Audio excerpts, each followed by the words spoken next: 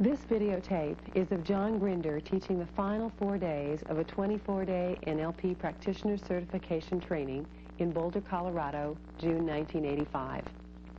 In the previous 20 days of this training, participants have already learned all the basic practitioner-level NLP patterns and skills. John's job in this final 4 days is to help participants fully integrate these patterns and skills into their ongoing behavior.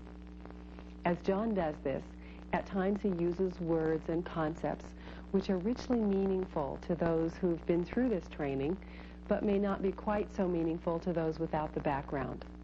For this reason, we're primarily recommending the videotape for those with some familiarity with NLP. NLP is the study of human excellence. It comes out of a discrepancy in my personal experience of being taught by my mother. So if you've got any complaints, you know who to direct your complaints to. Being taught by my mother that when I went to school, what I was going to get access to by going to school, this is the only way she could get me out the front door, was people who would teach me about people of excellence who had preceded me in my culture. That is, the educational system was the institution that was to serve as the transfer agent between people of excellence, people who were doing extraordinary things or had done extraordinary things in my culture, language, and people like myself who were children growing up who wanted to have access to these, the adventures of people who had gone before me, people who were extraordinary in some way. And I don't know what your experience was, but I know what mine was. So one way to think about this whole endeavor is it's my answer to that discrepancy. I was disappointed. There were some really fine exceptions to the disappointment that I experienced in the educational systems in this country, as well as some I've attended in other countries. But in general, it seemed to me that they were teaching mediocrity, and that people were using a statistical approach. So rather than take someone of excellence who was extraordinary in some way and study the patterns, the adventures of this person, they took somebody who was extraordinarily extroverted and operated in the world. They took somebody who was extraordinarily introverted, operated mentally with precision and excellence with their internal representations, and they did a statistical analysis and came up with the middle. The middle, of course, is exactly what I'm not interested in, and I hope you're not either. The whole purpose of this technology is to arm you, not to make you better therapists, not to make you better business people, not to make you better human beings in a sense. That's not my goal. That's never been my goal. I don't really care much about that. What I am interested in is promoting human excellence. And the purpose of technology is to prepare you to go out and create your own models of excellence. If that doesn't happen, the program has failed, as far as I'm concerned. You may be happy. You may find yourself with better bottom lines in terms of your business. You may find yourself a lot more creative, a lot more powerful, able to do things with a single bound in your professional life, improve your relationships in your family, etc. That's all lovely, and I compliment you. I applaud. That's important. That's the fabric of your life. But that's your life. I have a different mission. As far as I'm concerned, my mission is to prepare you as best I can to take the technology, especially after you've had some months of integration where you're running these patterns and noticing responses and making adjustments and doing things backwards and inside out to find out what the limits of what you've been taught are. At some point you'll go, I've done this before. I don't want to do it again. I want to do something else. And as you begin to look around the world to figure out what else that might be, it would be an interesting challenge to you, that you might consider what I'm offering here as a way of guidance this morning. I hope you are seized and obsessed at some point in your future with human excellence. It comes in lots of forms. It has different colors and shapes and sounds attached to it. Even smells different. But there is no scarcity of the issue of human excellence. In your daily lives, you have contact with people who may not be the well-rounded, lovely person you would like them to be, but there are parts of them that are absolutely superb. The way they handle this situation, the way they deal with that one, how they think up a response here, how they execute it. Lots of possibilities in your everyday life if you sensitize yourself to it. The real disaster as far as the educational systems in our country go, and again, there are lovely exceptions, you should be so lucky, is the idea that they set up self-fulfilling prophecies, set up perceptual biases to teach you to scan for the mid-range in any human activity. And I'd like you to drop that. That's nonsense. You're certainly not going to be, my particular objectives are not going to be met. And I'm going to make you partially responsible for meeting my objectives here. You can accept that challenge or not, obviously. So my proposal is that whatever you do with this material over the next few months, there's going to come a point down the line where you've demonstrated to your own satisfaction that you've been successful in applying this material to yourself as well as other people. I should comment on that. If you can't access, anchor, and maintain your own state when operating in a personal or professional context, you have absolutely no right to be messing with anybody else's states. In its applied form, NLP is, in a sense, the syntax of states. That is to say, what state will you decide to occupy in this relationship? What set of states? How are you going to shift state? What security are you going to use to shift state? What class of states will the states that you're occupying and presenting to the world do in terms of accessing and maintaining states in other people? It's all relational. There is no single resource state that will serve you well in the class of context you have to occupy in a daily run through your life. If you don't know that you're multiple personality, figure that out real quick. And the only difference between you as multiple personality people who are locked up is that you have metasystems or are developing them. And by metasystem, all I'm referring to is the fact that a multiple personality in a pathological sense, I think it's an evolutionary stage, by the way. I think the species is going through some remarkable changes. It has been for centuries, but it's really crystallizing in the century we happen to be in. R.D. Laing's famous for claiming schizophrenia as a natural response to a fragmented technological society. And if you've had any good fortune to be able to live with a tribal society, as I've had the good fortune several times, you'll know what R.D. Laing is talking about. There are mechanisms, there are relationships, extended family groups, hunting groups, tribal groups, where everything that you need in your development as a human being within the metaphor of that culture is available to you.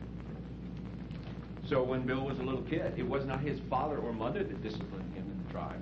It was his uncle, maternal uncle. And that's a function that's been in that tribe for centuries and centuries. Who were his teachers? Well, they were not consolidated in an institution somewhere where they taught mediocrity. They were the people in the tribe who were available at that moment in his development who could offer him the skills and behaviors that he needed as a model.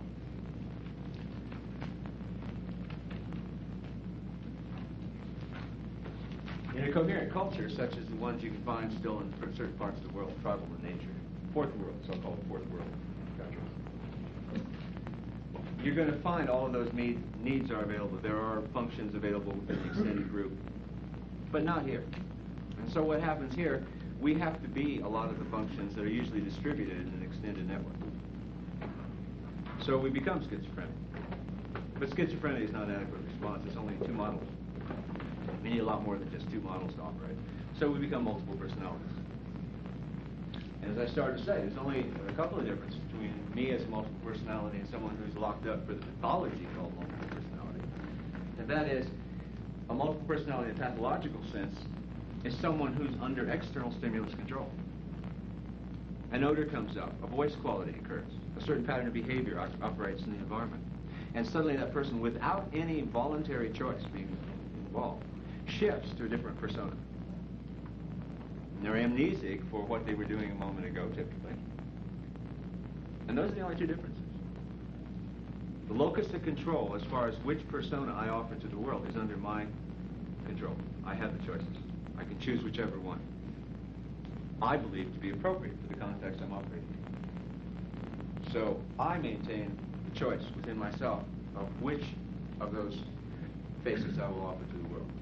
And the second thing is, while I'm known altogether too widely for being amnesic for lots of parts of my life. It's not a requirement. I can, if I choose, remember my experiences, whether I'm talking about travel experiences I had in East Africa, or what I ate for breakfast, the river rafting trip I went on the Arkansas River yesterday. The guy I was yesterday in the front of the boat and the guy I am today are really different. But I do have the ability to recall that experience and pull parts of it into this persona and use it. But those are the only two differences. Claiming multiple personality is simply an evolutionary stage. Some people get caught, because of cultural values, in the necessity of being consistent. What are you if you're consistent? Well, boring. Unless we play semantic games to go consistently flexible or consistently creative or something. But in general, consistency does imply that kind of experience. You also lose your status as a hunter if you become consistent. What's the difference between someone who's hunted and someone who's a hunter? Direction? Perhaps. Outcome? Perhaps. I think those are both legitimate responses. I'm searching for some other characteristic that distinguishes a hunter from a hunted one. Predictability. To be an effective hunter, you have to be able at any moment in time to tell me, if I'm your teacher, what part of the feeding, mating, seasonal cycle, the prey, that is your object, is in at that moment in time. So we transfer the metaphor literally to the issues of hunting, as has been traditional in the culture. Then if you're a good hunter, I can send you after any animal at any time of day or night, and you will know where they are and what they're doing and how to make the approach. And what enticements, stalking, what tracking is required to succeed as a hunter. If the way you approach your prey becomes predictable, you've just lost your status. Not only as a hunter, because you'll fail, but number two, you yourself become vulnerable to be hunted.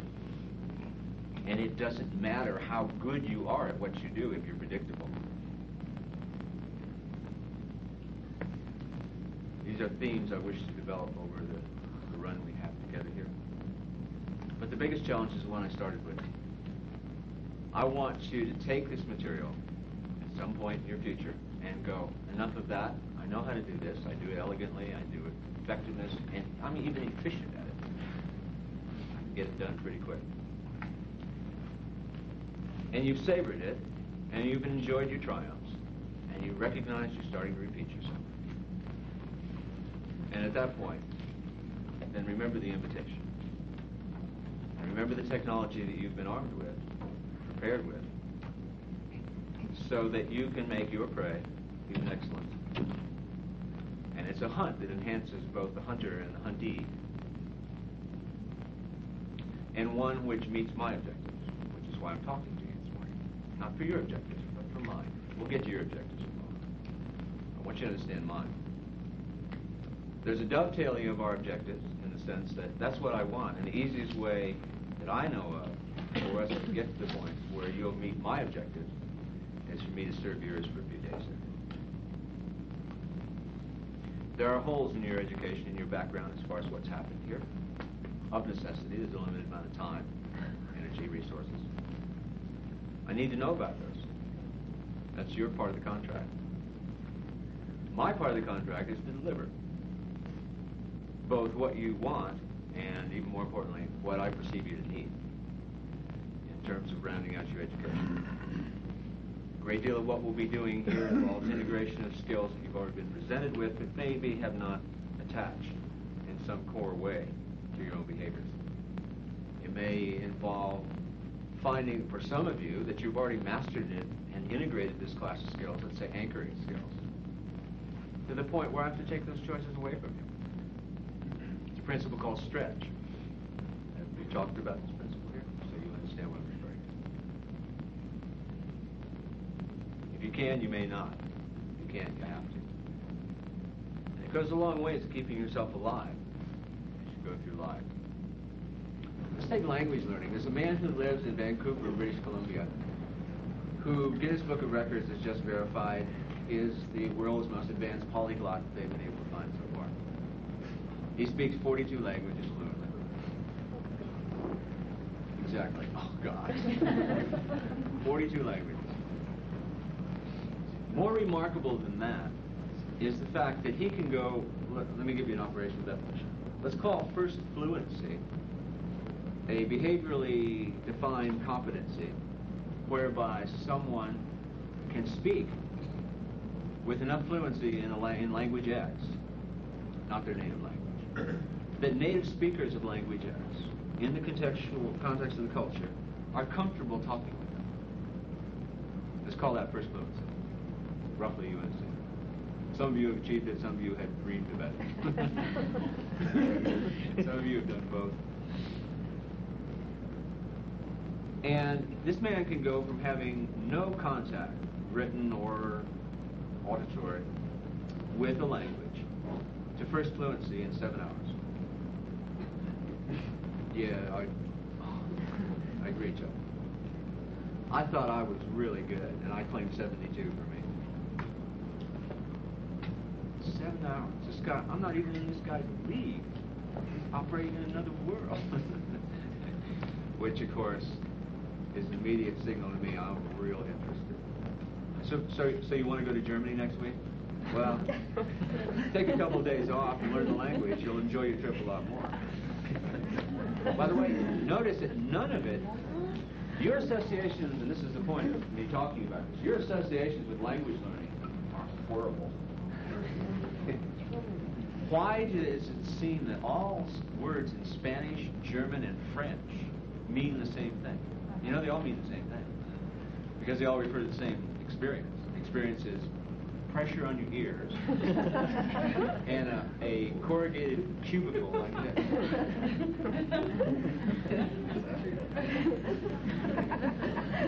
I mean, the only way, only way, there's some genius involved here. It's sort of a funny kind of genius. The only way you could be exposed to as much foreign language as you are in high schools and colleges here in our country and not learn it is the way it's taught. Somebody did a great design. Wrong outcome as far as I was concerned, but great design. This language learning program, of course, would have no association with any experiences you already have in language learning because it would all be done unconsciously. You cannot do something. I mean, there are generations and generations within this century of linguists, very competent ones. Some of the people I used to work with professionally when I was a pure linguist, whatever the hell that is, who are brilliant and who have succeeded in failing miserably, individually as well as in teams, in describing the syntax of a single human language. No such descriptions exist. There aren't even anything close to it. But this man can do it behaviorally, not cognitively. He doesn't know what the hell he's doing. Far too complex a situation. He can do it in 7 hours. Yep. As they say, the surfers and Seneca just say, that guy is stoking, dude. He is moving. And the demon states that he occupies are awesome. Demon states. Has that been mentioned to you? No. A prerequisite for genius is the ability to focus and delete most of your experience. If you think back to your moments of absolute focus, moments of personal excellence, you walk out of a situation, you've just done something superb. I mean, not just good, not even real good, superb. And somebody asks you, how the hell did you do that? How did you pull that? Your answer, there's only one answer can come back if you're honest. The answer is, haven't got a clue. Have no idea what it is. And if you try to think about it later, all you do is go into a confusion state. What's going on? Well, one of the things that is characteristic of that moment of genius is the ability to focus so completely on the task at hand that you delete everything else, including reflexive consciousness.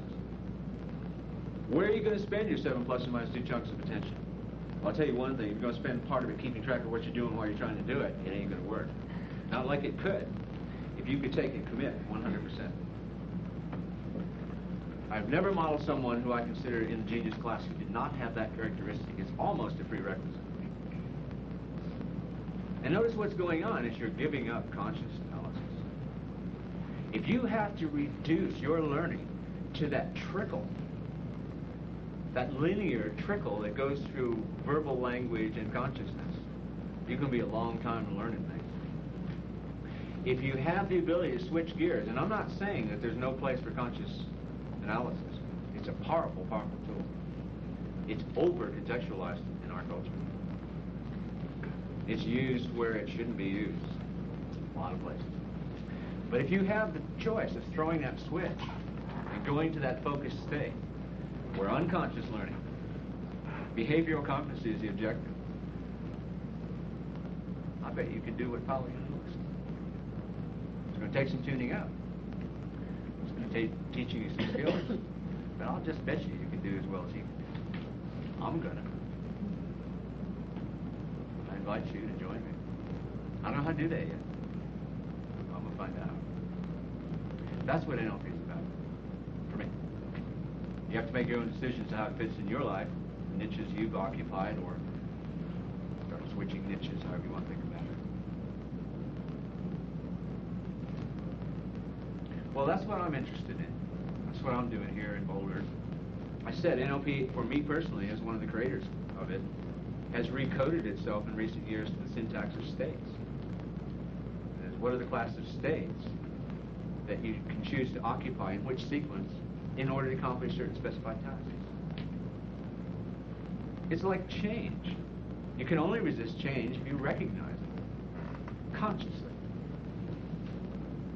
Whether it's organizational change or personal change. It's going on all the time. The only ones you resist are the ones that are called to your attention. That's why I really have a strong value system that says that conscious mind activity in the class of organizational personal change is a dire mistake. It's like the language learning program. It's probably the only way it won't happen. It's like a therapist's office. It's the least likely place for change to occur. The classroom, the least likely place for learning to occur. The conference room, the least likely place for a good contract to occur. Those things are always done somewhere else and then formalized, if they're done well. If you really try to do them in those contexts, you have problems. So I would encourage you to use the self-hypnosis patterns, meditation, other avenues that you've explored, whether it's sketching with your non-dominant hand. There's lots of avenues into it. And the particular objective you have in using all states is to build your own flexibility. That is, you can switch states, and you can switch states with precision and with no residue. Notion of separator state, are you familiar with that terminology? That's like an anteroom between two states, right? A connecting corridor. You go through that separator state because you do not want to contaminate either one of the pure states that you have. There was a woman with me in Bali when we were playing gamelan together. Gamelan is there's lots of different kinds of gamelan. Gamelan means orchestra in Balinese. And usually a full gamelan is 40 to 50 guys playing with such precision, it's unbelievable. But there are smaller versions of it. One is a gundar, which is a special kind of gamelan. It's like a xylophone affair. It has bamboo resonant chambers with metal keys, brass usually, hung across the top of them. So when you strike them with a hammer, a mallet of some sort, it echoes. So you get different tones, both from the quality of the metal, the brass, as well as the characteristics of the echo chamber, the resonating cavity, the bamboo. Fine instrument. In Balinese music, as opposed to Western piano, on the gundar, your right hand is your rhythm hand, and your left hand plays melody, does the soloing. I had an accomplished pianist in my group who looked at that after all those years. it was important for her to have some way to keep those worlds separate. Just like learning a language, by the way. The problem with our language programs is that we're not taught to speak or understand languages. We're taught to translate. What? Translate. The way you know the word Hund in German means dog is because you're given a word list. And you go, Hund, dog, Hund, dog. So there are no dogs, there's no dog shit, there's no barking, there's nothing around that has an immediate value to let you know there's a Hund. If you stepped in it once and it was called that, the experience would be powerful enough you'd never forget that word. In fact, you won't. We didn't even do it here. The problem is that if you're not given experience to attach words and phrases to, you can only translate back into your native matrix, right? Which is a 100% defeat of the point of learning a language to begin with. Languages are just different ways of carving the world of experience up. There are a series of perceptual filters which cause you to attend to certain parts of your environment and ignore others. Not because they're true. The epistemology of language is junk. Like any belief system that I've run across. But it is the accumulated wisdom of the people who've gone before you. You know the story, Eskimo has words for snow. Why do they have much words for snow? And you don't, actually around here you have quite a few words for snow too. But let's go to Phoenix, Arizona. Snow is snow. And the accumulated wisdom of the people, in some sense, is encapsulated in their vocabulary, in the set of distinctions, because every word or phrase is a way of forming your expectations. That is, by naming things, we call them to habitual perceptual awareness. So when you learn another language, strictly speaking, no two languages are translatable. You can't translate from another language into your own. You can certainly operate in one and in the other, but straight translation, no, not real. So, if all you're offered is a cubicle and a pair of earphones, you are driven to translate. That's the most effective way to not learn. What you need is a separate reality. What you need is a state which is so disassociated from English or whatever languages you speak, that when you hear that language, your native language, spoken externally, or you trigger an internal auditory loop in yourself in English, it sounds like gibberish. If you can do that, then you can create a place for this new world to grow. Because initially it's very fragile. There's a strong tendency, especially for us Westerners, to fall back on understanding. Confusion is a state to be escaped from. I mean, that's really a travesty. Confusion is an indication you're about to learn something, if you can stay with it. I mean, if you weren't confused, you wouldn't be learning anything new.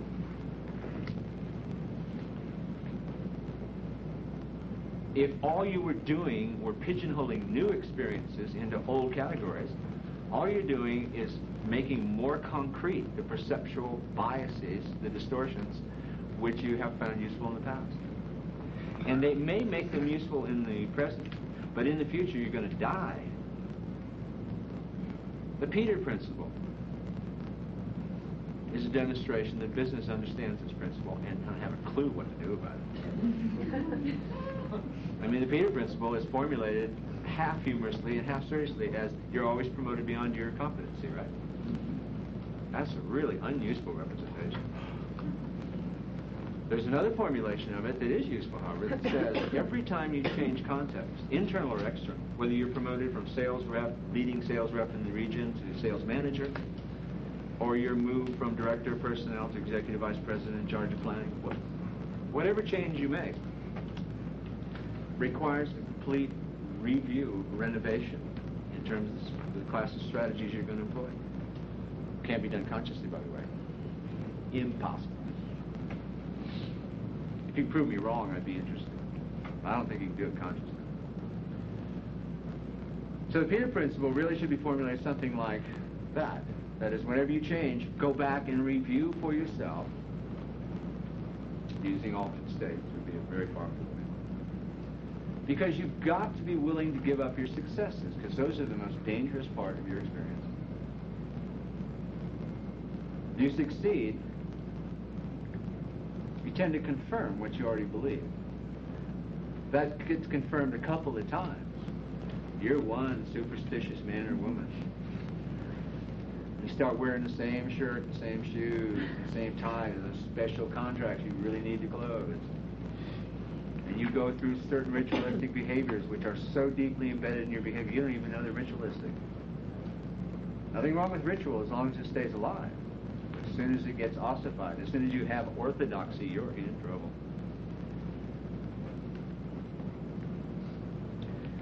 So I would urge you, in terms of altered states, to play. That is, to go in. You know what an intensive definition is as opposed to an extensive definition? Is that a term that you're familiar with? You know the phenomenon. Let me just attach it to these code words. I can give you a list of all the people who in this room whose names begin with S. I'll put Skip at the top of my list here, right? I could go around and assemble that.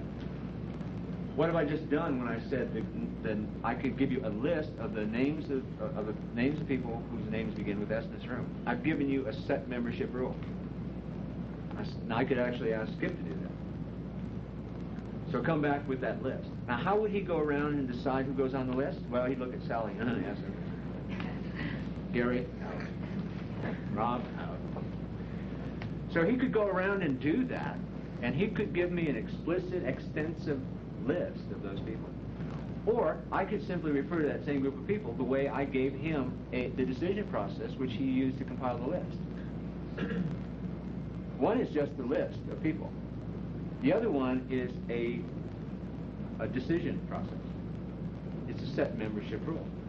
It tells him how to decide who goes on the list and who goes on some other list.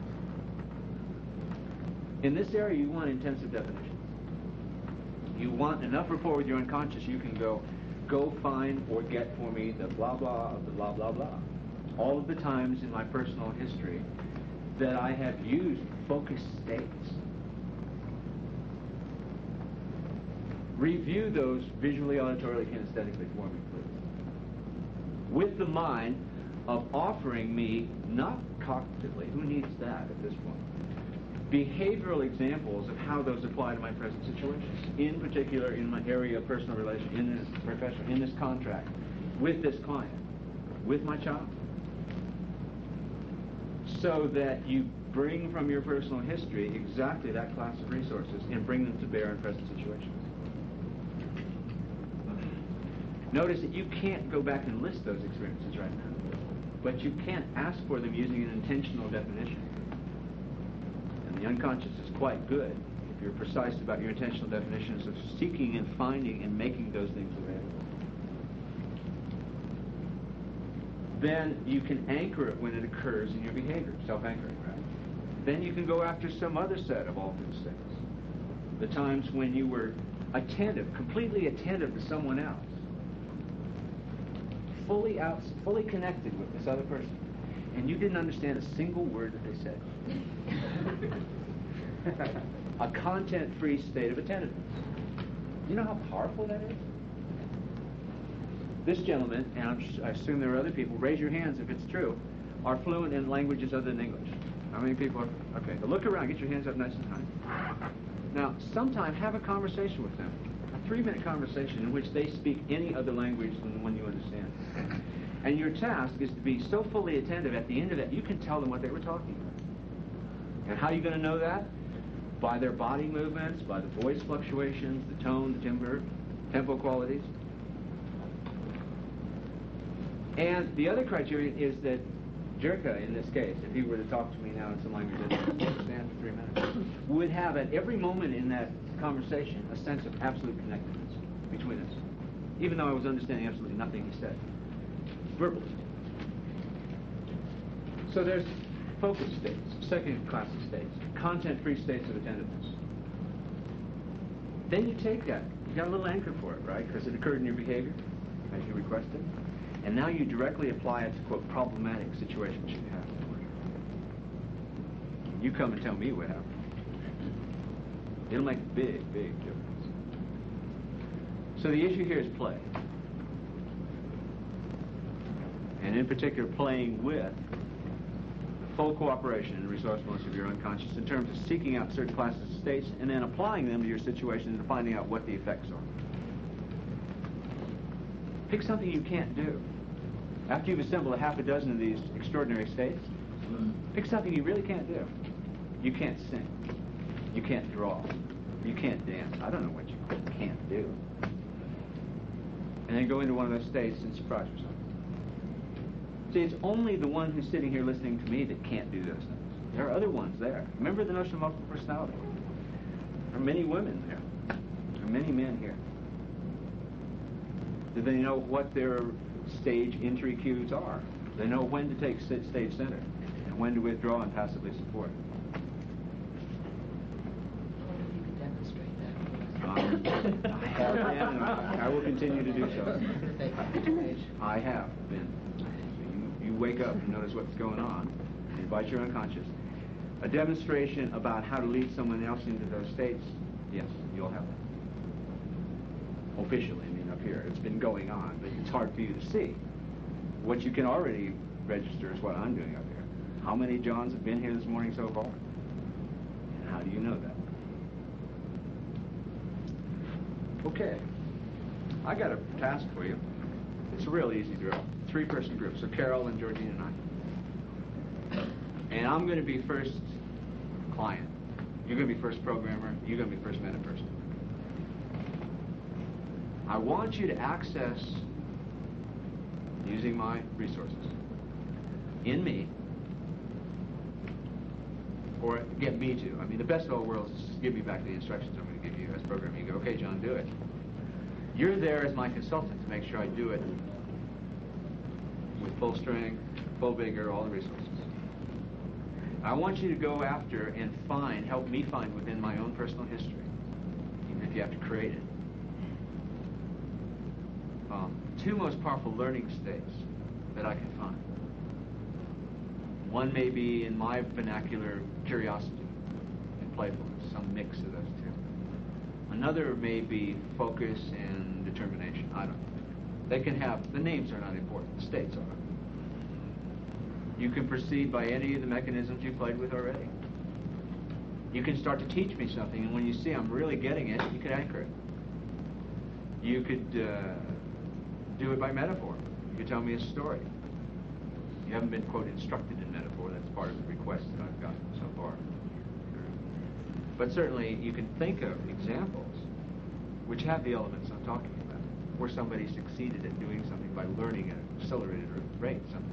Notice whether it changed. No, by the way, there's a rule here. If you use verbalization as any part of this exercise or any other exercise that I run, all verbal communications must be considered unverified rumor until they lead to a detectable physiological stage shift. As you can tell me to become resourceful, and it may work. I may have the resources so immediately available I can become what you've asked. On the other hand, your job in any verbal communication is 2 steps. You deliver the verbalization, and as you do so, and you continue after the verbalization stops, you're scanning with full attentiveness externally to discover whether I make a physiological shift. And if it's in the direction which you guess, and it is a guess on your part, is the direction that you were inviting me to go. You can give me feedback. Hey, you call that resourceful? Show me unresourceful then so I can find some difference. You can be provocative in that way. You can be warm and genuine and supportive. Now, I know you can do better. Blah, blah, blah, blah. You can stand on your head. I don't really give a damn what you do. Except you've got to be able to verify by your own sensory experience that I did what you requested verbally. Notice you can skip all this if you don't do anything verbally. How could you do this exercise non-verbally only? Larry? Think about that, huh? Well, what did I do with you a few moments ago, James? Adjusted my posture. I adjusted his posture. He was thinking. Thinking means his head goes out like this. So I invited him to think in a different posture, and your thoughts changed. So you could do it directly by body movement.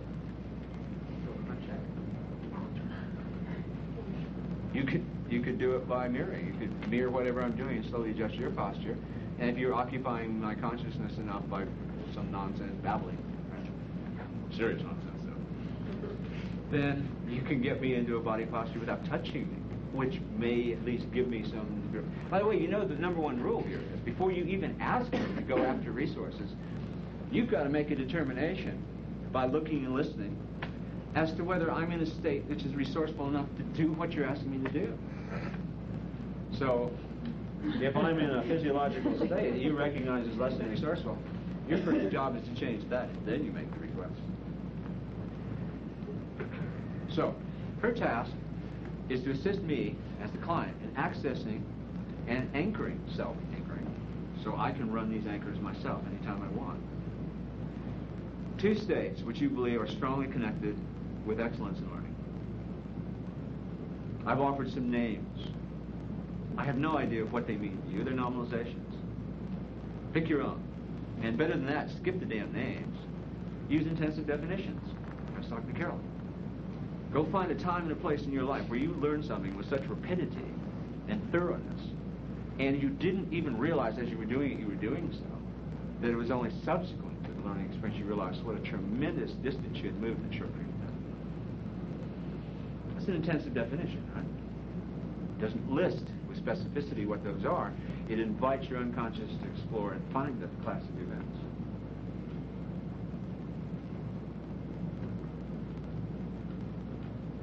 I would anchor me as I'm anchoring myself.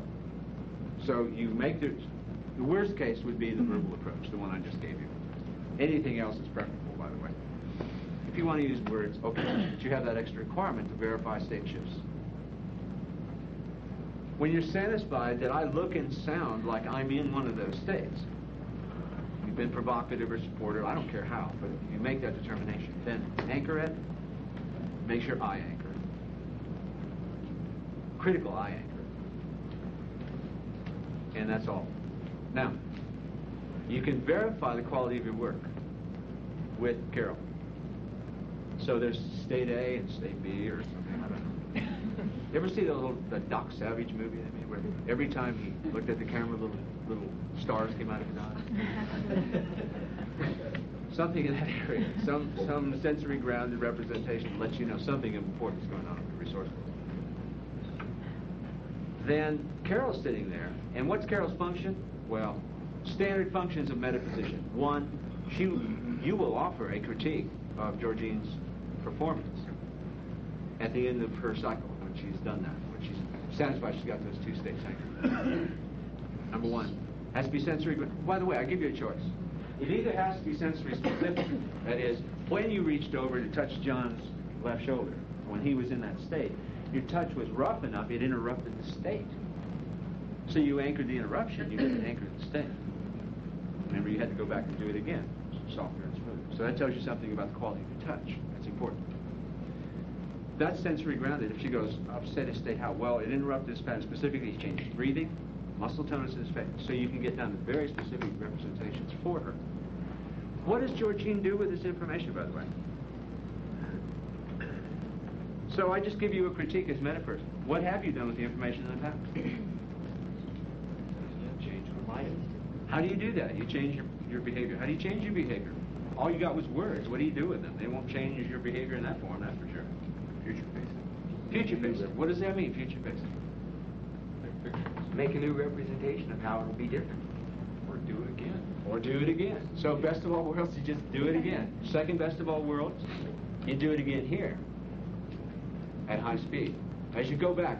So Carol says to me, when you reached over to anchor Georgine on the knee, your touch was rough enough that it interrupted. And I go, now I back up my visual, my auditory, and my kinesthetic tapes to remember the specific point she's talking about in the interaction. And now I realize, yeah, I leaned forward, I actually lost balance. I fell forward on her knee. It wasn't intent. So, but I didn't notice it then and do something else. You had to critique it later. So what I do is I back up to the point just before I make the less than optimal move. And now in all representations, with the same specificity that the original experience is stored, I store right alongside it a branch point. That is, everything went nice, we're going along, and now here's this thing that happens right here, which is optimal. So I create a branch point at that point. I dream through it again. And this time, my touch is about, and so I continue along here, and she gives me another critique of a thing that happened in this line. But it could also have happened here. Or I go back here, and I figure, okay, the other way I could have done is not use tactile anchoring at all. I could change my voice.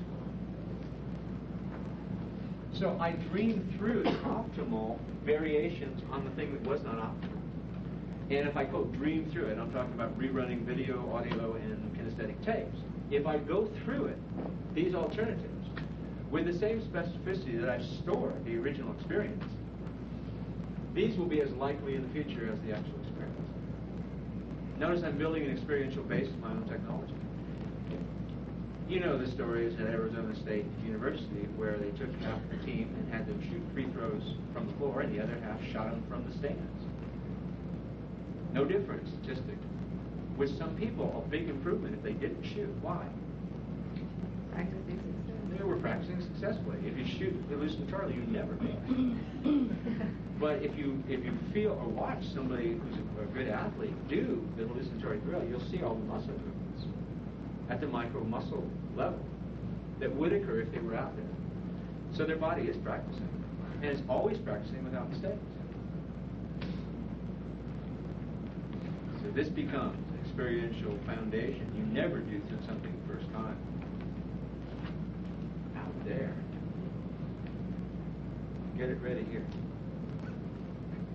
Then you go confirm how close to the optimal you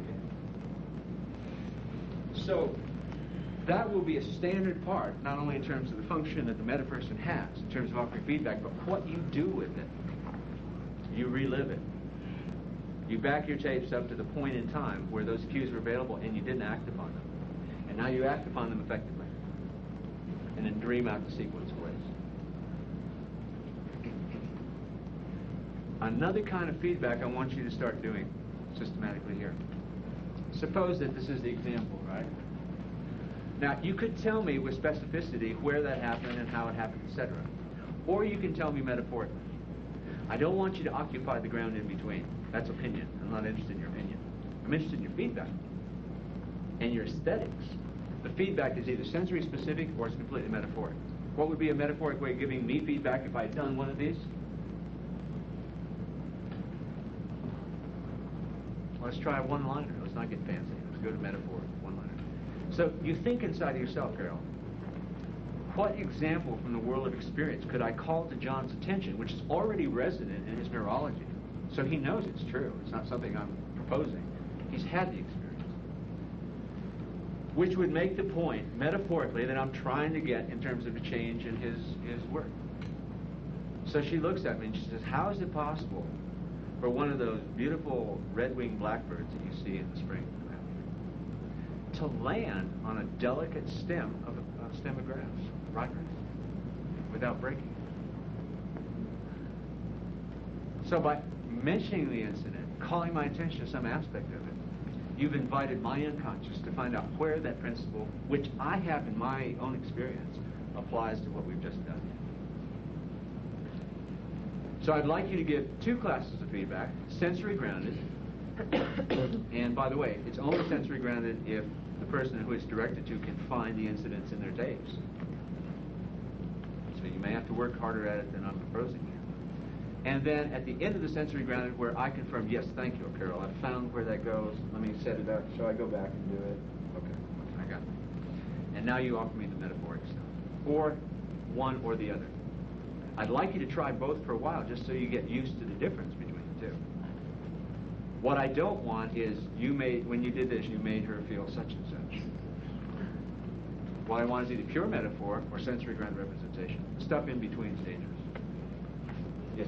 When you refer to a metaphor in that particular example of the touch, my mind first of all went to a metaphor of somebody, of the negative, say, aspect of it, of maybe telling you how somebody might have jolted you by waking you up when you're changing from one state to another. Can you say? Perfectly legitimate classify. There's lots of ways to classify metaphor. let me just take the difference between the two. One is positive frame, one, quote, is negative frame. Yeah. Negative frames are not negative. I want you to see, if I say I'm talking to a specific person about a particular point, the specific person and the particular point are not specific or particular at that point. Even though you tend to treat the language like that. It's nonsense, just straight hypnosis. It's a politician. Now, similarly, negative metaphors are not negative. They can be very powerful, positive. Okay, what I want you to do as opposed to what you did. Right. So, I offered a metaphor that said, here's a model for your behavior. Apply it. The red-winged blackbird. You offered a metaphor for what not to do. By implication, you're inviting the person to shift that class of behavior to something that's more efficacious. And you in particular have mentioned a negative consequence of the way they're proceeding. This helps them actually to identify where in the sequence they should take their tapes back to. Perfectly legitimate. And again, there is one rule I didn't mention. After you've offered the sensory-grounded representations as the metaperson, feedback, you are available to refine them until the person who they're directed to accesses the point in time where you're referring to and makes their adjustments. That's part of your responsibility. However, when you offer the metaphor, whether it's this frame, the one Barbara's offering, or the one I offered, you may not discuss it. You never explain a metaphor that robs it exactly of the point of it. A metaphor is an invitation to the other person's unconscious to participate in the strongest possible way in making sense out of the situation. And it is insulting to explain a metaphor, not only to them, but to you. Because I want you to become more and more artistic about this. And for example, if you can take a fine piece of poetry or writing and subject it to a literary analysis and tear it to shreds so there's nothing left. Leave it in its form. Backtrack the exercise. 3-person exercise. I'm going to give you roughly 15 minutes. I'll make adjustments as I go around monitoring what's going on. A client whose task it is to find and anchor so that they have voluntary access to 2 accelerated learning states of excellence. A programmer, an operator, who does the minimum consistent with the client getting their outcome. I'm an anarchist. That's the only function government has, is doing the minimum necessary to get the community outcome. That's your job. But it is your job. So if I claim I can do it by myself and I sit here and do it by myself, you've got to verify I did. That's why I want you to anchor the same states I'm anchoring. So later in the day, you're going to wander over and go, how you doing today? Well, and make sure that you get the state shift that was present when you first did the anchor, or I did the anchor, however you want to think about it. And Carol, feedback, she's my representative in the group. I may walk right up and go, what's she doing? What's that got to do with it? And you now have to understand the structure of the instructions now to be able to tell me whether what she's doing is or is not relevant. If it's relevant, then my applause. If it's not, then I'm going to talk to you about her relevancy. Because you're my representative in that group. I want you to take that seat. By the way, it's the best learning position. You get to sit back and watch and listen to a dance or a song. What's the song? What's the dance? Make sure resonant properties, there's a great thing. And metaphor in the sense of your metaphoric feedback and sensory feedback. So those are your responsibilities as metaphors. Being nice in this group, in terms of exercises, is insulting. If you take each other seriously, you will insist on performances outside the expectations of the person who's performing. You will push them, you will prod them, you'll kick them. You'll smother them with affection as you drag them toward the targets. I don't care how you do that. But by God, insist on more than what you're getting. That's always a good rule. Now, the evidence that I have succeeded and you have succeeded lies in the metaperson. This is the piece I didn't give you before. When I have 2 states accessed, self-anchored, and you've thrown an anchor in too for backup, then you both close your eyes. You've both been watching. You've calibrated my states, right? You both close your eyes. I go through some separator state to the anchor for one of the states, A or B, and you name them A or B, 1 or 2, black and white, green and yellow. I don't care. Any non-content designation. I go in, I don't tell you which state I'm going to access, but I hit that anchor and I go into the state that's automatically associated with that anchor. And I go, yes. And you hear me say yes, you open your eyes, and you individually hold up one or two fingers as to whether it's first or second state, A or B, black or white, green or red, however you designate that. I want you to independently verify at the sensory level that you can recognize the state I've gone into. That's a demonstration that I have indeed self-anchored. You can verify it externally by calibration. You want these separate, you don't want them stacked? No, I don't want them stacked. I want them kept separate. Because I'm going to have you play with the difference between the two. Now, suppose we run into the case where I go, okay, close your eyes, and I hit. And you come back and you go, it's A, and I go, no, it was B. No. Use your anchor. You've got one set up for the state I tried to get to, right? So you hit that anchor and see if it works. It may be just internal to my own self-anchoring mechanisms. If you can both verify by your sensory experience that your anchor worked, then you can transfer the anchor to me. You can hold me in the state. Then retest it. I want you to do quality work. I want you to have the sense of leisure in doing this 15-minute exercise per person. Myself skiing, which is great on the ski slope, but I don't particularly want to feel myself skiing with you. Right. So I don't know what's going on, and that's happened to me consistently for 4 months. Okay. Anyone want to address the? I'd rather group resource respond, and then I'll offer anything that I don't hear you offering. So how do you help her make sense out of this, and more specifically and more usefully? So what can she do, either in instructing her operators or adjusting her internal strategies, so she doesn't have the difficulty? Do you understand the issue? By the way, let me back that off. Before I ask for a response, here's Evelyn. She's available for questions. There's a really strong tendency in our culture, the metaphor in managerial practice, to characterize the difference between the Japanese managerial systems and the American managerial systems is American managers. The metaphor is ready, fire, aim, aim, aim, aim, right? And the Japanese go ready, aim, aim, aim, aim, aim. They don't have to fire. They close on the target directly by a group process, which is fascinating. Which, by the way, was originally inspired by an American who went to Japan because in the 30s he couldn't get his theories attended to here in the States. At any rate. What are your questions of Evelyn in order to make a useful response to what she's offering? Is the picture not connected with the feeling at all? Like, you maybe immediately get the picture, but you never go to the feeling state? No, the whole thing comes back up. As a single gestalt. Right. Okay. She even has auditory there. She's Right. listening. I get the whole thing. The whole thing. So it's an intact fortune. Good question. That's an important. If that weren't true, the intervention would be different than if it were true. Did you say so what? So why? So what is? No. He said so why. So do why? Oh, I'm so do sorry. I. Just say Okay, so there's another example of the same phenomenon. We got an epidemic. No, I didn't understand the last part. Wait. You didn't. I didn't understand the last part. You get. So, I go, remember a time when you were balanced, your body was fluid, you had the sense of control over your own situation, and maybe there was some excitement, blah, blah, blah. And she goes to skiing. Some crazy place y'all ski. And now, and I'm after the kinesthetics, right? That's what she's asked me to help her sort. She wants that same resource state, kinesthetically defined, to transfer to another context. Yes. And so I'm watching like a hawk, and I see her go into the state, and I reach over and I anchor it. Now, later when I use that anchor, she goes back to the image and the sounds and the feelings, etc. Okay, so good question. What's wrong with that is I'm skiing instead of listening to him. Listening when? You're supposed to be skiing.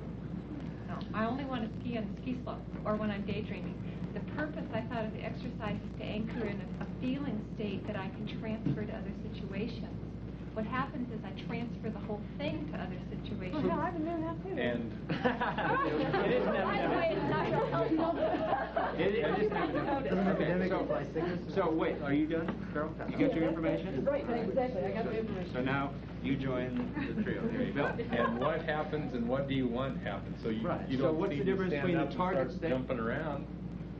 What I would like is to have the anchor transfer the feeling state and not the imagery, so that my attention is on the here and now of what's going on, with the feelings transferred into the here and now.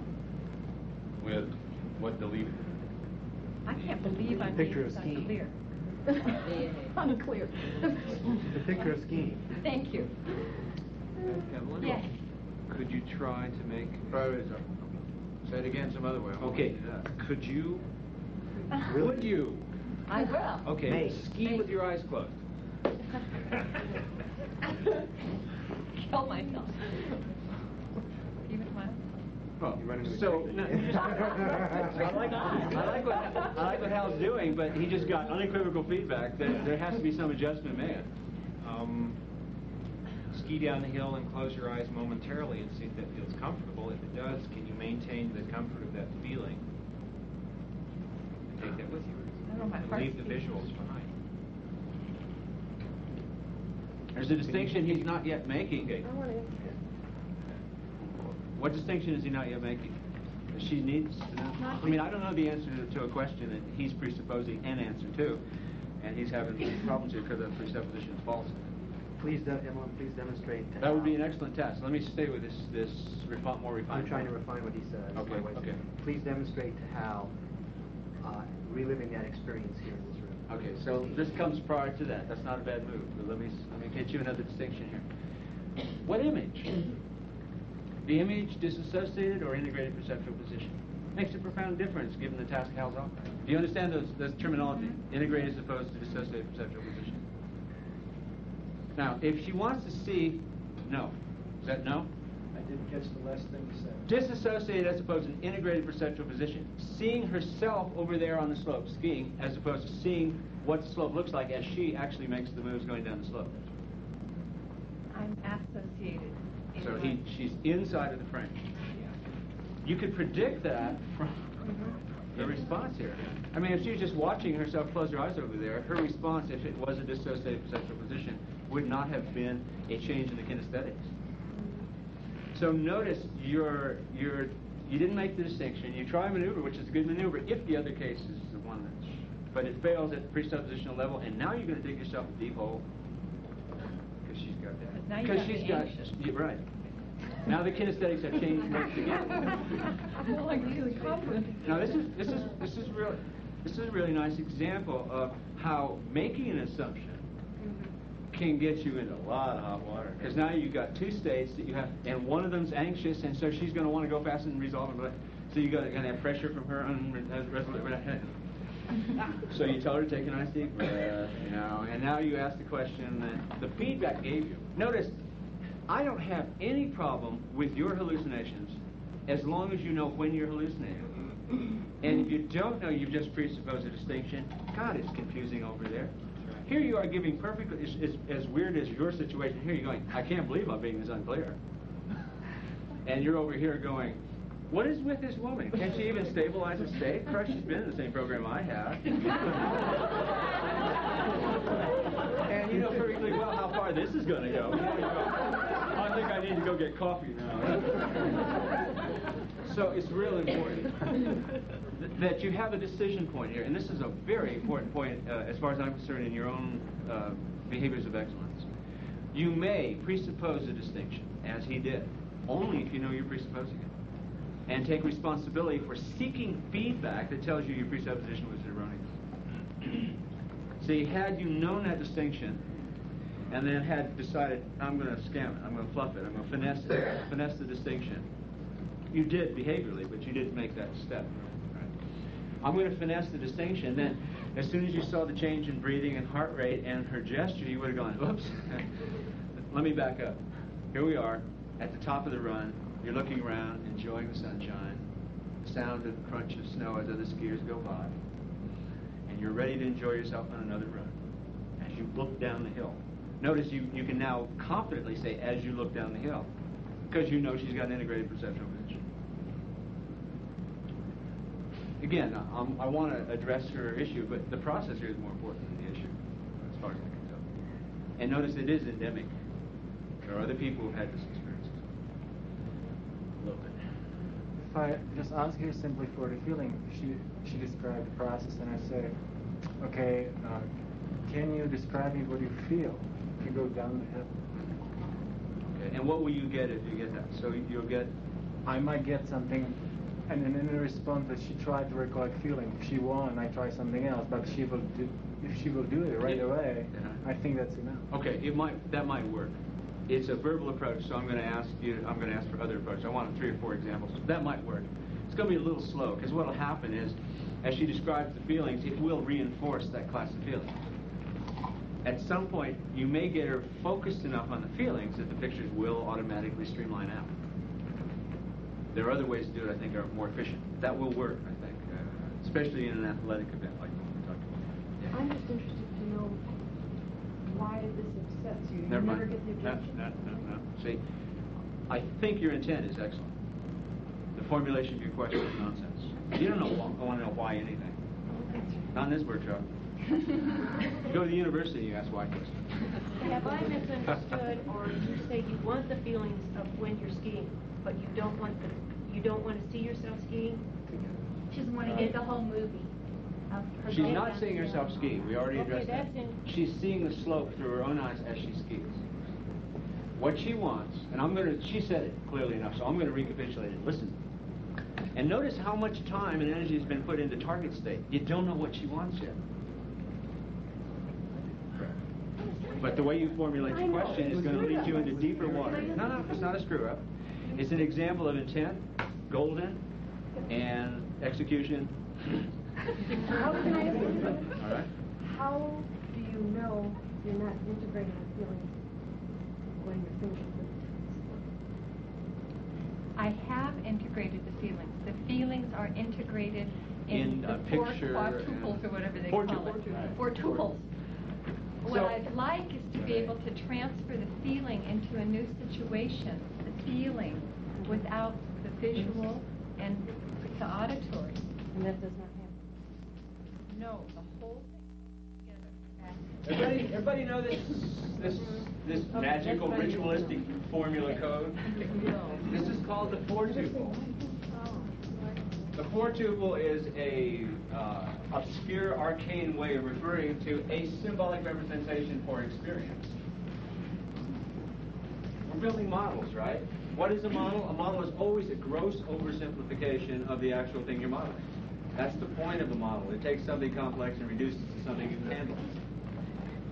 This model right here says experience has 4 major components in our system. It has an auditory, tonal, temporal, timbre quality, that is the sounds of life. It has the visual component of life. It has kinesthetics of life, feelings, all that stuff. And the olfactory, if you'd like, olfactory gustatory. Most people in this country don't make a distinction anyway. Certainly not in most change situations. Maybe sometimes in restaurants. That's primary experience. If the superscript on all these is E for external. So at this moment in time, we could take Evelyn and come up with a description of what she has available to her in the sounds of life. Ventilation, sound of my voice, sound of people making shifts in their chairs. I don't know if you could hear you rubbing your nose, but I could, right? We could then get her to tell us everything that's available visually, and then kinesthetically, and then olfactory, gustatory. If we had such a description, which would be absolutely tedious, it's a model. This is not to be carried out. It's a way to think. If we had that, we would have an instantaneous description of her experience, Evelyn's experience at time t, I, whatever time you select. That's primary experience. Now, if we take and remove all of these E for external, right? Then we can go back and put I's in here. That's for internal. We could explore her internal experience in the sounds, the sights, the feelings, the taste, and smells of life as available internal to her. Notice all this is primary experience. There's this funny thing sticking outside here that I keep trying to draw you away from since your backgrounds keep pushing you into it, which is a purely symbolic system. This is language, A sub D, auditory digital. The languages that you speak, symbolic codes you use for expressing yourself verbally, English and other languages. By the way, this is the menu. This is the meal. Don't eat the menu. Eat the meal. It's a lot more nutritious. You won't have certain other problems with it either. What is she saying when she gives us the information? She says somebody comes along and elicits, accesses with her resources a description which she can call skiing. That's the name of this. What she wants to do is to take this piece of it, leaving the other components behind, or at least out of awareness. And she wants to insert it into a new learning situation where her sensitivity to sound is external, her visual, her attention as far as the visual parts of life is also external. These are not figuring largely in the situation, so we can leave them blank at this point. But she wants to transfer the kinesthetic internal of this state to a new four-tuple called learning. We have now formulated her target state with precision. Enough precision to operate on it anyway. Notice what I said here. I said you would never actually fill in these descriptions. But notice this is a way of thinking. This is a way of formulating your own understandings of the situation. Not that you would now force them off on someone who's in the boardroom or in the therapy room or in the classroom, but as a way of staying oriented toward target state yourself. That is to make your behavior relevant and at some point elegant. Because moving with elegance towards something means moving with economy. You don't thrash around. You move with precision. A dancer's move. What's the dance? This is part of the background of the dance. It's the score. The dancer knows. Notice dancers don't get out and hand out the score. They get out and they dance. And if they're good, they elicit in you the same representations they're trying to portray. All right. So we've got this much. This is the target state, and she's confirmed it. You haven't noticed. She goes, yeah, that's it. Now, do you understand the present situation? The present situation is that when she pulls this in to this new state, this and this and this come along with it, and prevent her, and it shifts these superscripts to a mixed state where she's partially skiing down the damn slope visually and auditorily, and partially she's attending to the learning situation that she's presently engaged in. A mixed state. Is that a good representation of your situation as well? I'm not sure, but what I heard everyone say originally is, and the distinction that I want to make is, she talked about firing the anchor. And when the anchor is fired on me, that's when I go to all four of those. Right. I'm not sure if I take them to a new state called learning or not. I don't know what that means. I don't relate to that right now, so I don't understand what you mean. Okay, I don't need you to understand. I'm asking you. You said the same thing happens to me. Yeah. What was the same part? The same part was that when someone fires off the anchor, right, I go through the whole experience, not just the feeling. Right. Okay, so all four things. Is there anybody for whom that is not true? What do? You just get a component of it? Yes. Which component? Is it systematic? Which component you get? Kinesthetic. I a lot of times just get kinesthetic. Just the case. Yes. Similar. I can get, if I go back and think about it, I can pull all the other pieces out. Right, but I'm talking about the automatic response. The automatic responses to go with the feeling. Okay. So, what would now be fascinating assistant instructors is to make a comparison of the strategy that she's using and a strategy that Bill's using, for example, and the strategy, say, Pat's using, K only, typical, and find out what is the difference that makes a difference in these three people's strategy. That'd be extremely rewarding. I don't know the answer to that question. I know how to answer her question operationally, how to give her the choice she's after. But in a sense, I'm going to ruin the experiment. I'm going to go ahead and ruin it. There are other people you can use for it. Because she made the request and she suffered long enough through this. Get her off the slopes. You understand how the difference is a difference that's very important in knowing how to address a face-to-face situation with another human being or a group. Noticing that there are those differences. Did y'all do those sensory acuity drills as part of your first weekend? You remember those? Those are strategies, right? Those are minimum strategies. Does everybody know what I'm referring to? Sorry. Does anyone not know what I'm alluding to? Okay, this was the case where, and so he closed his eyes, I snapped my fingers, Carol snapped her fingers. I said, is there a difference you can detect? And he went, yeah. I go, okay, well, who's this? Who's this? Who's this? Until he had 6 successes, and then we deliberately tried to make our snaps closer and closer together so he couldn't make the distinction anymore. Then we asked him, how were you keeping track of that, Bill, when you were succeeding? And he went, oh, I had pictures, a feeling, or a soundtrack.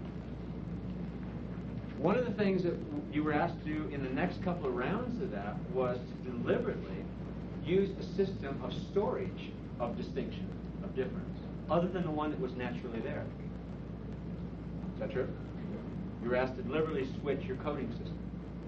How did you succeed at that? Did you have trouble with that? I don't remember it. It all comes together or none of it shows, right? It's a package.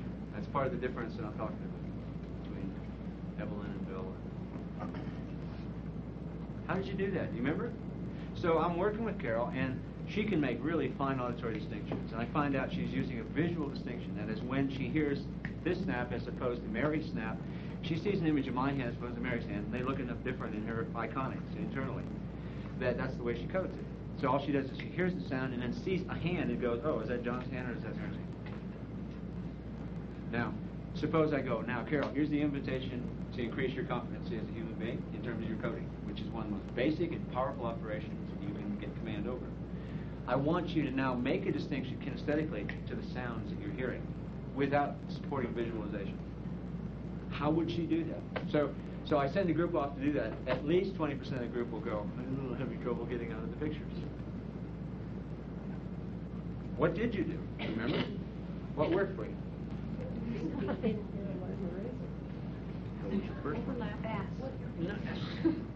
Say it a little louder. I visualized an eraser. So she used the system to blanket. That is, she ran an eraser across the blackboard screen, however she visualizes her internal display system, and kept it blank, thereby forcing herself into some other coding system. She could have been more precise about where she went. That takes care of what not to do. Now, the issue becomes, what do you do? She could have put her body in the accessing posture you've learned is characteristic. She could have made an internal negotiation with her unconscious, saying, look, I'd like to give up this tremendously powerful and positive strategy that you've always run for me, named visualization, to explore the possibilities, to balance myself. Support me by keeping the screen blank. What else could she have done? Listen with her cheeks. That's what I described.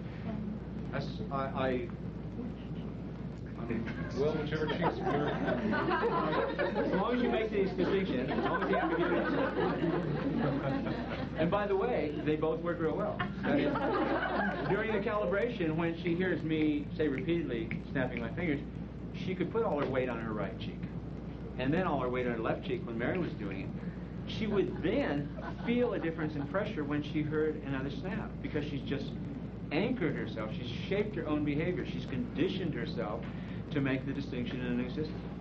If somebody's having a problem with a two-state calibration drill, say Carol's having problems, and now I say, Evelyn, go into state X, and she changes, and I can see her change, I put pressure on the shoulder. And then I go separator state, blah, blah, blah, go state B, and as I see the changes, I increase pressure on Carol's left shoulder. We do it a couple of times. And then I go to either state. And I, as long as her eyes are pointed in the same direction, I can go, which shoulder am I touching? She'll feel pressure on one or the other because it's now an associated experience, right? All she has to do now is remember that that distinction here actually resides. She's having an intuition, by the way. She can't tell me visually. She looks at this person. She feels pressure on one shoulder or the other. She cannot describe verbally what it is that she's seeing that makes a difference, but she can feel the difference. She now has an intuition. All of you operate on these all day long in your professional work.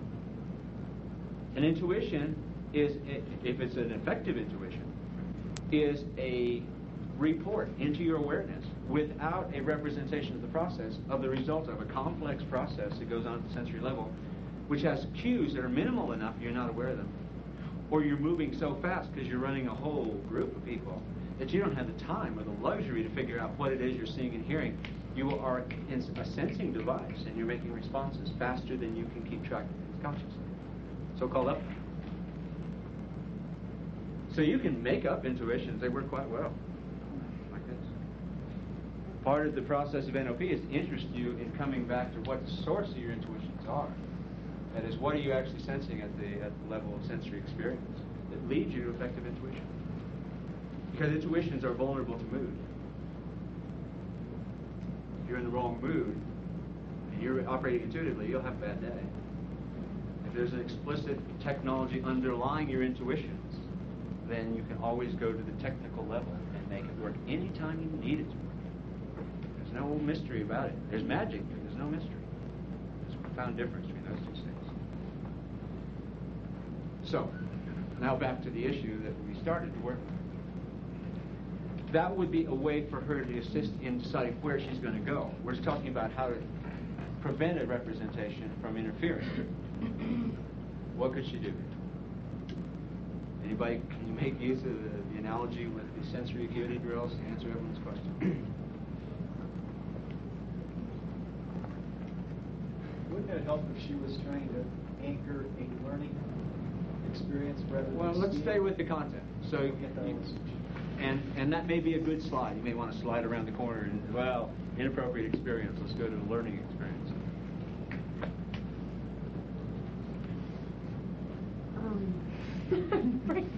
Maybe this is too easy. Anchoring. Maybe I'm asking a question too elementary. Go ahead. Let me try one more. Can I ask you to anchor just the feeling? Okay. How would she anchor just the feeling? Like, as we did in the house, wipe the screen. Wipe the screen. Put earmuffs on. Put earmuffs on. Like Fine. Or fill the system with something. So have her pick not anything out of the steam portrait, but a visual and, say, an auditory component. Maybe exquisite silence, or maybe the sound of a running brook, softly in the background. Why not pick a scene from these beautiful, beautiful mountains all there? And pick something that's either in the auditory system quiet enough, but there, that it's comforting, you like the sound. And something sort of big enough in scope visually that you can put me or wherever you're learning from right in the foreground and still appreciate the beauty of the background. That is, why not anchor the individual components? Why not go get a visual of the mountains and an auditory of a nice stream that runs down the mountains? And hold those constant while you bring the feeling in. So in the auditory acuity drill, all it amounted to was you picking some representation in the system you did not want to use for coding, but you typically did, and holding that constant. So in Carol's case, she could do the eraser bit.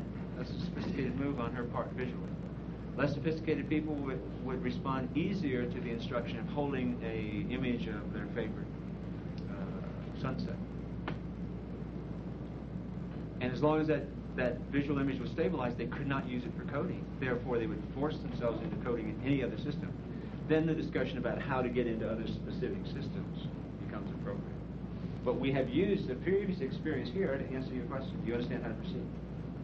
Okay. So I've selected for Evelyn not to teach her how to instruct somebody in doing for her what's going to be done, but how to adjust her own internal competencies so that she can accept input from a greater number of people. You don't always have the luxury of teaching somebody how to interact with you. They ought to know better anyway, but some people don't. Len. So what will stop Evelyn then from having this huge mountain when she wants to learn? And the sound Nothing, of the except the from mountain interfering with supports. the feeling again. I mean, what will... Nothing, but the mountain supports the feeling. When she's going downhill at high speed, downhill skiing, what she has to attend to is critical. You saw if we took her visual away, what happened. So you've got to find something that supports. In a sense, it bridges the context. And it's not always... Notice I gave you some well-formative conditions for how to select it.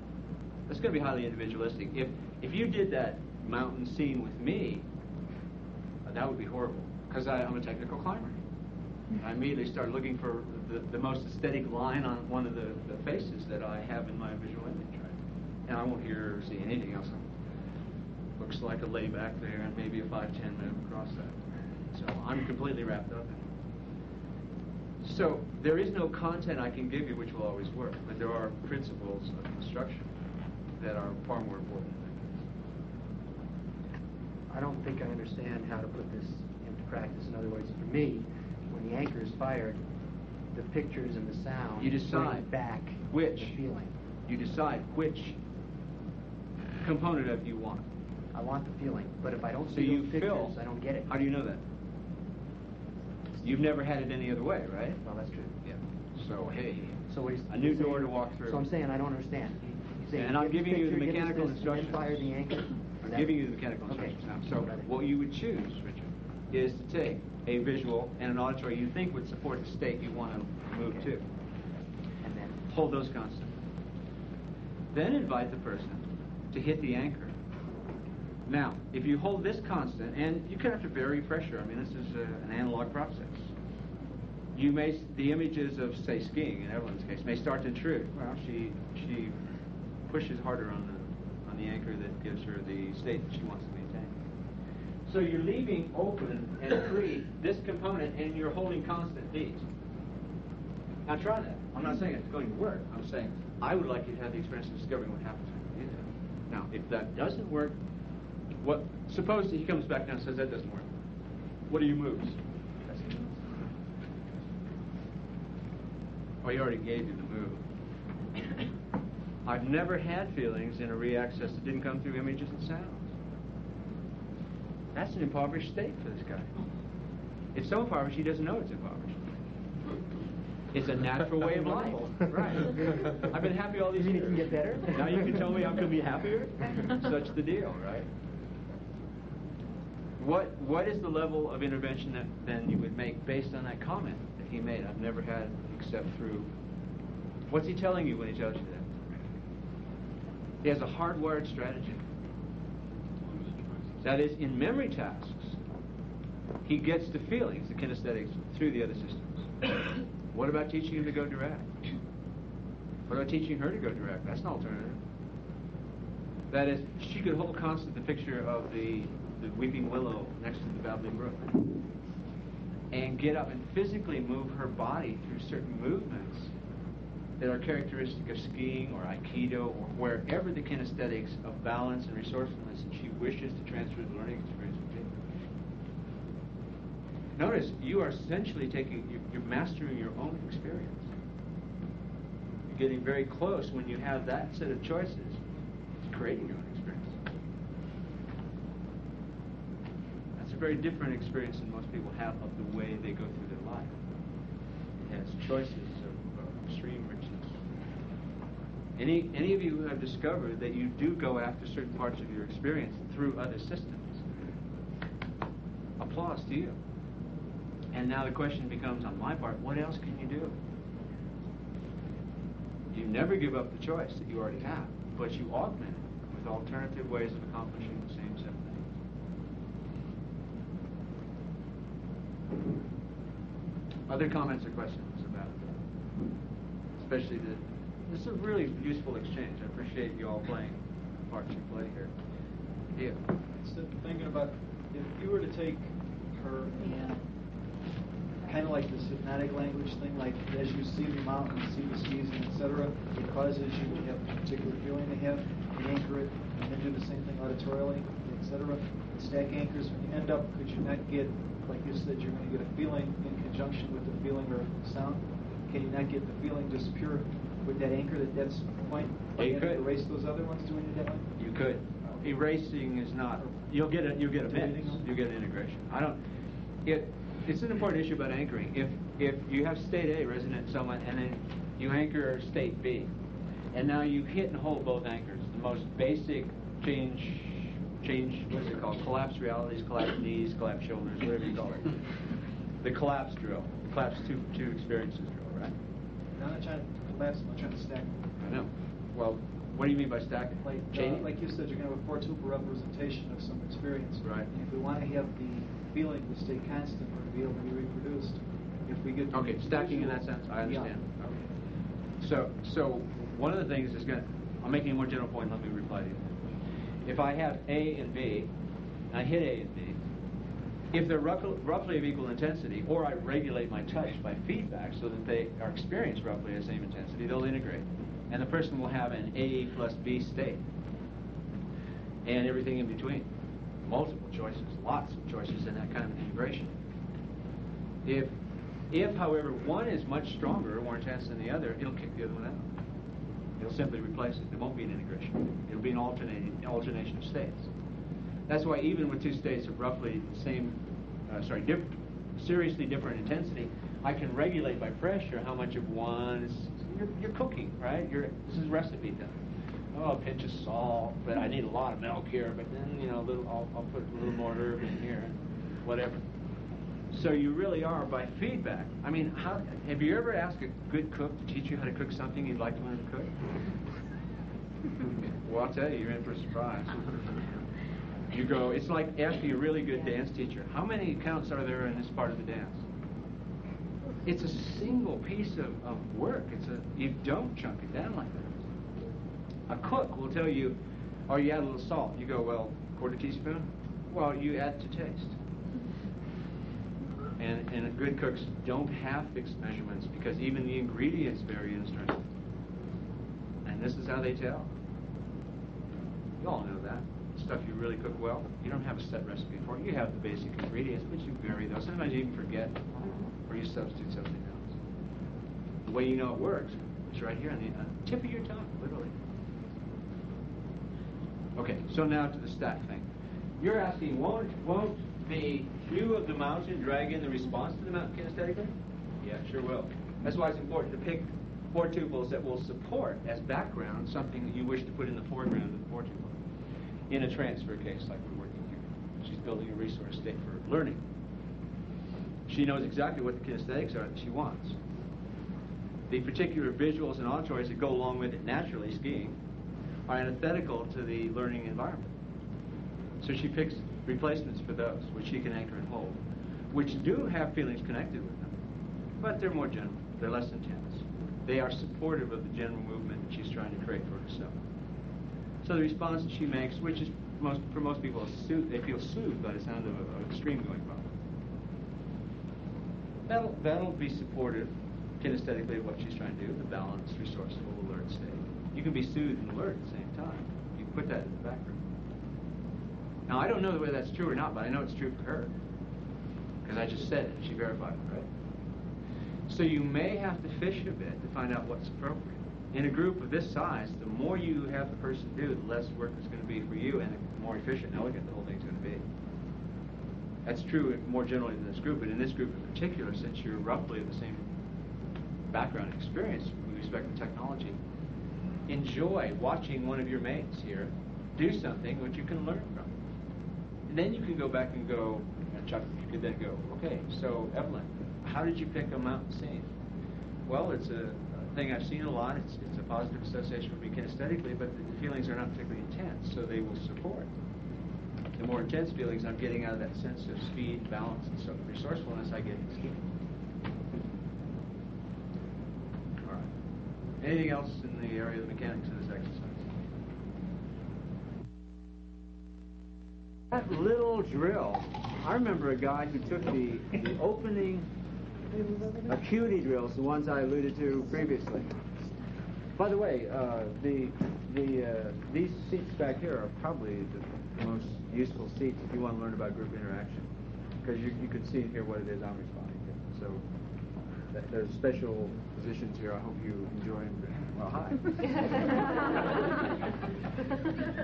hi. A guy who was an industrial consultant for a number of cotton mills in the South, a whole big chain.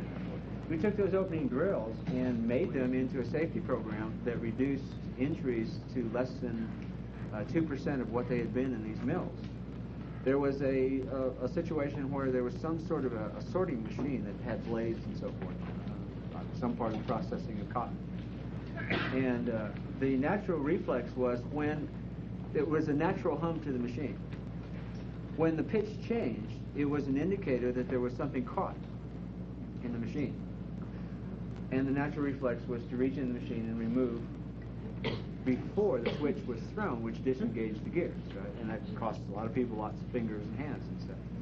And that simple tonal drill that you did on the opening weekend of distinguishing and then chaining, anchoring, movement or non-movement to the difference in pitch. Took that safety program to less than, I think, 2 or 3, it was roughly 2 or 3% of the injuries as what it was before he instituted that program. That little drill in terms of application, and especially in terms of self-application, in terms of anchoring yourself, there's something you can't detect. You're not sure, but you know there's a difference. So when you call for one experience and then call for the other, even leaning or shifting your head back and forth, pressing on your knees, will really sort your experience. And the principle is, whether you use it for yourself or you use it with someone else, is that you always train an acuity in a system other than the one you're trying to make the acuity distinctions in.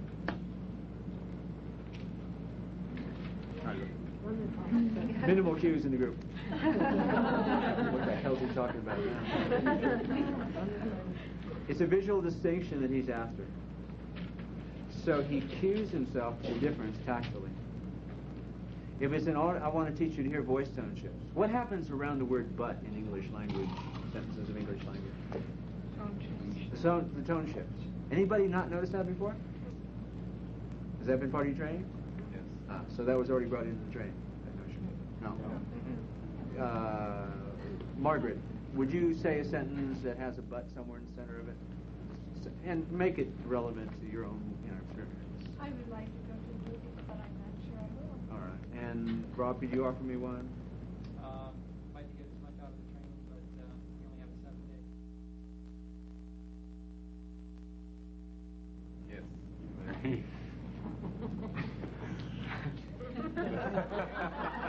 That's adequate. I appreciate that. How about you, Mary?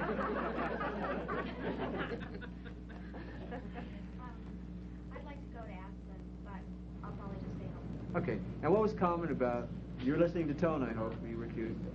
Well, there was a tonal shift in each case, right? And if you ask those people, or you produce the sentence yourself, unless you try not to, you will always have one. What's that an indication of? Sorting is going on. I like his answer. Other people are using words like discount. Careful. There's a value judgment attached to that. This is descriptive. A person is sorting themselves. That is, the part that is producing the verbalizations and the physiology before the but is a different part of that person than the one that's producing the tones and the visual, the tones and what is visual to you, namely their physiology after the but. Now you can drag in certain claims like discounting, and there's a good basis for claiming that's discounting. But translates to and not. Easy piece of linguistic evidence. Who speaks German here? So if the first half of the sentence has a negation in it, as opposed to the first half sentence doesn't have a negation in it, there's a different word, both of which translate into but in English. And what are they? Aber und. So if I go, ich bin hier, aber ich würde gern irgendwo else, as opposed to ich bin hier nicht or ich bin hier niemals. What goes in there? Aber? Duh. What's the word that goes in there? I heard it. Sondern. Right? Sondern. So even linguistic evidence, and it translates and not. So but in English translates X and not. So you know the phenomena of getting yes but. You know the effect it has on yourself. Now suddenly, if you had never heard tonal shifts before, a whole world of possibility opens up. That is, you can listen around this pivot word in English, but, and hear different tonal shifts. So there's a training program already available there. Now if I wanted to train Sue real quickly and she had not heard that distinction, how would I train her? Using the principle I was just talking about. Or you can say it out loud, as long as you mutter it. Have her sort of visually. Have her sorted in either one of the other major input systems, right? So I could say sentences like, yeah, I really want to go to the show, but I'm not sure how I'm going to arrange for the finances at the time or whatever. Or I could cue her tactily. That is, so she holds her forearm up like a barometer, and I tap up here while this voice quality tone is going on, and then at the butt I go down here and I tap down here. Notice that you can use your submodality work to know how to set up a natural overlap between the systems. That is, you don't want to go like this and then go like this. Right. It even, even though it's not happening to you. So that's a well-formless condition on how you do those things. That is, how you choose how to use any other major input system to train somebody to make a distinction in any other input system. You would never use voice to train somebody to hear tonal distinctions as the marking system. You have to have it there as a display system so someone can hear the difference while you're marking it tactily or visually. What is a submodality? You Like- use words rather than for tonal differences, like So up and down. you could describe up and down. Yeah, Is that enough of a difference, or should it really be in another rep system? Well, let me say it this way. You always want to operate as close to experience as possible, because that's where learning occurs. If you offer people symbolic representations, they have to translate them into their experience. So there's an efficiency and an elegance to using direct experience as a teaching device, as opposed to using words. And that's a justification for the claim I'm going to insist on here, that I'd like you to constantly strive to use primary experience as your route of communication as opposed to symbolic. The other problem, of course, is that unless you're very sensory specific in your symbolic representation linguistically, you're operating as a politician must. That is, you're providing a verbal Rorschach onto which the constituency will hallucinate their own needs. And you will arrive at understandings out there that are as varied as the number of people sitting in the room, at least. And that's quite appropriate in some contexts. Doing a group like this, I've got to be able to produce fluff and deliver it in such a congruent manner that every one of you know I'm talking to a point in your personal life. If I can do that, then I can use symbolic systems in a valued way, as opposed to what I caught many of you doing here, a barrage of words hoping that will stimulate some response over there. And that's the difference between a one-on-one and a group situation. You need to produce fluff and deliver it congruently and read non-verbally the response if you're going to do multi-person interactions. On a one-on-one or two or three, you can be very, very precise and reduce the amount of verbiage because you're reading them and bringing them along with your own state serving as a guide. Other comments or questions about this drill I just did? Yeah. I found sometimes I had difficulty, as I often do, when it seems like the two states weren't really clearly sorted. For you internally or reading externally? Reading it externally. Okay, that reminds me, I think it happened with Shirley, right? Is that your name, Shirley? Okay. When Shirley was a client, I happened to fall into her group over here in the corner. And they were going through making sure that there was a distinction, and there was some indication from the meta person that there wasn't as much a distinction as they hoped for. I proposed the following rule.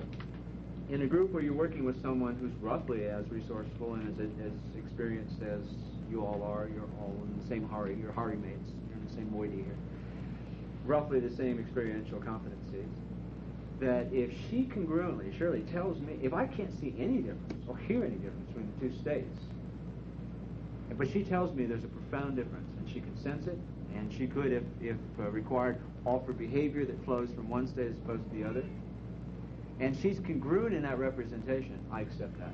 And I make a note now that I need work on my sensory acuity. Make the statement that someone's hard to read a spur to refining your own sensory apparatus.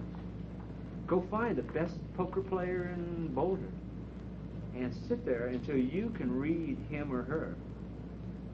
I wouldn't get in the game too soon. I would sit on the outside and observe until I was pretty sure if I wanted to get in the game or not.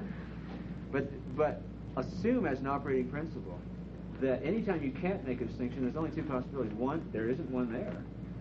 And now you can use congruity in a peer relationship like this to know whether that's true or not. Shirley was quite congruent. So I invited the people to take that as a comment upon their sensory acuity. The more general rule when you're using it outside of a peer group like this situation is that if you can't see or hear a distinction, there isn't one. Unless the person with full congruity can represent that view. And you don't bother to anchor unless there's a distinction, because how would you know if you got it back later? So those are the important issues around that. There is no upper limit, as far as I can find so far, about how precise and acute how refined your sensory apparatus can become. There are special communities within the larger community of Boulder and other places that you come from who could offer you a tremendous education. The blind population in terms of auditory acuity. The deaf population in terms of visual acuity. I have a sister who's legally deaf. She's at Baudette, Washington, D.C. She's many, many years younger. I'm afraid to figure out how many. I'm the oldest 9. She's the youngest 9. So there's a big spread. My metaphor is in that conga right there. It's my current passion. I'm becoming an African drummer. She shows up at my house, never had any drumming lesson, and masters 3 of the most complex rhythms within about 20 minutes. Why? Watch her eyes. She has a lifetime of using those eyes to secure information about other person's movements, in terms of lip reading, in terms of their body language, which she's had to develop because she didn't have access to a certain class of experience. Is that a good way to train ourselves? I think it's a lovely experience, whether you think about it as training or in the sense of refining your own apparatus or coming to an appreciation of what another person's world model has to be if they have made compensations because of a neurological insult of some sort. But I could almost feel her eyes on my hands as I was playing these rhythms, and it came through her body so quickly. Those people with those special situations that they have to address in a sighted and hearing world have developed compensatory mechanisms which should give you the flavor of what I'm trying to express when I say I don't know of any upper limits on what you can learn to do. It has happened a dozen times in the group already that I have done or touched or said something which people could tell you if we were playing testimonial was so precise about something about their personal life, their personal situation. I don't know how I know those things, but I don't have any doubt that those are accurate. And the ability, the more refined your sensory apparatus become, the more sensitized and responsive you're going to become to what are considered, quote, psychic phenomena by most people. That's not to say there aren't psychic phenomena of value. It's to say that until you know what you're getting through your sensory apparatus and refine that, there's not a lot of hope for you to sort out other channels.